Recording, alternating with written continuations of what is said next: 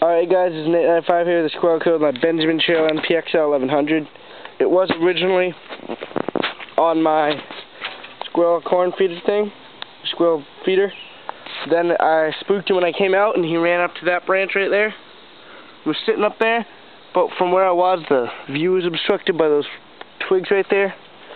So, put the crosshairs right on his head and pulled the trigger.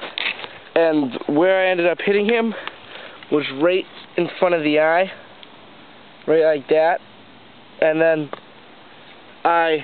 he got all the way up to about there on this tree, and then just flipped off and started kicking and everything. So I reloaded my Benjamin Trail, pretty much ran over here, and he was right about there. Actually, he was right there because that's where the pellet entered the wood.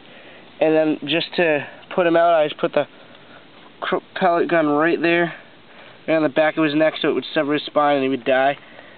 But yeah, this is Squirrel I killed my Crossman with my Benjamin Trail NPXL 1100. I'm getting my Crossman Nitro Venom next week, but of course it's the week I'm not going to be here because I'm going to be hiking in New York. So hopefully the guy will let my brother sign for it, and then I'll get a video up of it next weekend. But this is a new squirrel tail I got. I think it's broken or something because the way he was holding it, it was just like bent weird. But anyways, this is a squirrel I killed. My Crossman, god damn it, I keep saying Crossman. Benjamin Trail NPXL 1100. And yeah, I'm gonna make some more videos while I'm up in New York and upload them when I get back. Alright, it's Nate95 here with the squirrel. Alright, bye.